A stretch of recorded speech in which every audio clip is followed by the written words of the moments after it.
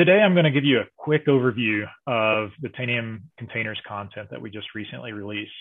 You can see here that I actually talk about the Tanium Client Container. That's the first thing that you need to understand about this new solution that we released. It will require you to deploy the Tanium Client Container to your Kubernetes or OpenShift orchestrators that you have deployed. The Tanium Client Container has to be deployed to every worker node that you have in either a Kubernetes daemon set, or you also have the opportunity to deploy the Tanium Client directly on the host. This allows you to have greater visibility. After you do that, you can import the container content, and you can start to see immediate value just by starting to ask questions. The first one here just shows running containers in the environment. This will run across every machine, whether it's a worker node or whether it's somebody's laptop or some other server that is running happens to be running containers. And you can start to see different containers running, even some that are unorchestrated, like this Bitcoin container that's running.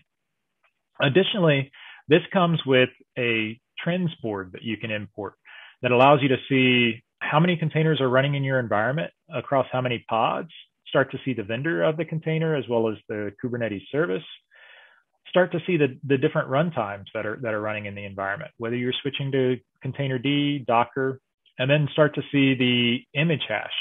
So whether that is something that's very high, or whether you flip this by asking the question and then look for outliers by just seeing which onesies, twosies do you have out there running from an image standpoint. And additionally, you get to see the privileged containers. So privileged containers have greater visibility and access into the host. And so it's important to know where those are running and why are they running. You should be able to inspect those and understand what they're running. As well, a lot of times customers expect containers to be fairly short-lived. So if they are running for weeks on end, you might be questioning why and understand, does that breach a paving policy that we have defined?